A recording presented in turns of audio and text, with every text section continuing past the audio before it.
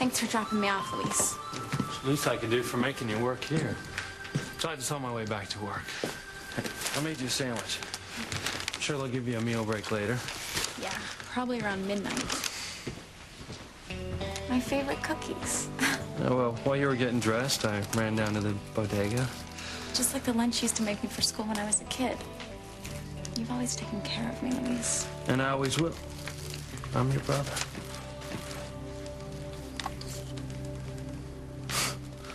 Julian Crane. Seems like the Cranes are everywhere in this town. That's because they own almost everything in it, including this cannery. I always dreamed I'd be spending Crane money. I just didn't think I would have to clean fish to get it. I'm sorry, Teresa. I know this is hard. What, you mean coming to work here or trying to get over Ethan? Both. But I promise you, you are gonna marry a nice, normal guy. A guy's gonna love you for who you are. A guy who's gonna just be all your dreams. I mean, Ethan Crane. You would never be happy with Ethan Crane. Even if he was to lower his standards and marry outside of his class. I'm just sorry you had to learn that the hard way.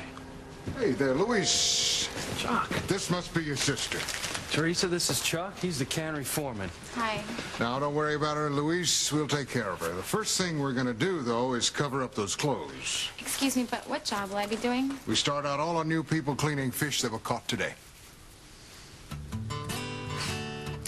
Oh, well. Well, that's my girl. Hey, you'll be fine. Follow me, Teresa. I'll take you to your locker, then show you your fish cleaning station.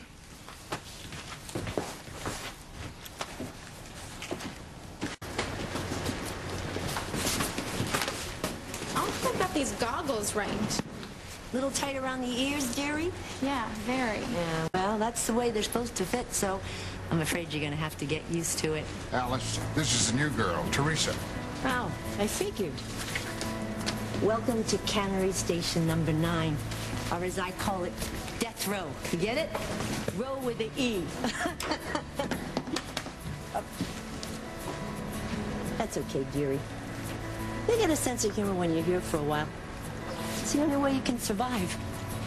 It's okay, Chuck. You can leave. I'll take care of her. Whew. Stinks, don't it? I want to throw up.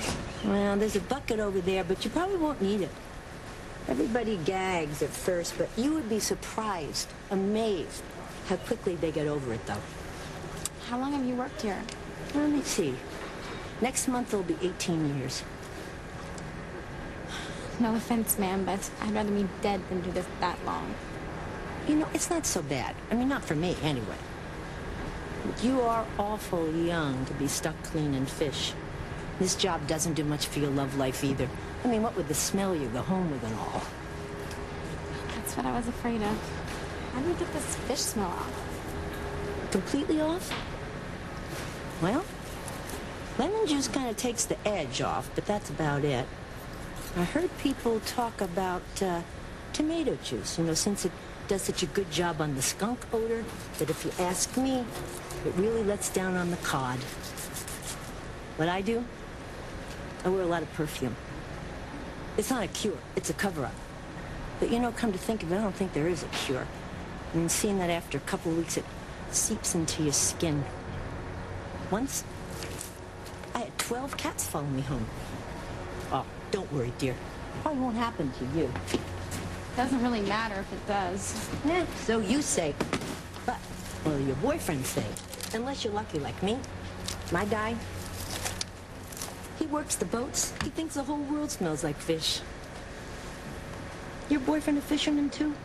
I don't have a boyfriend, and I never will. Well,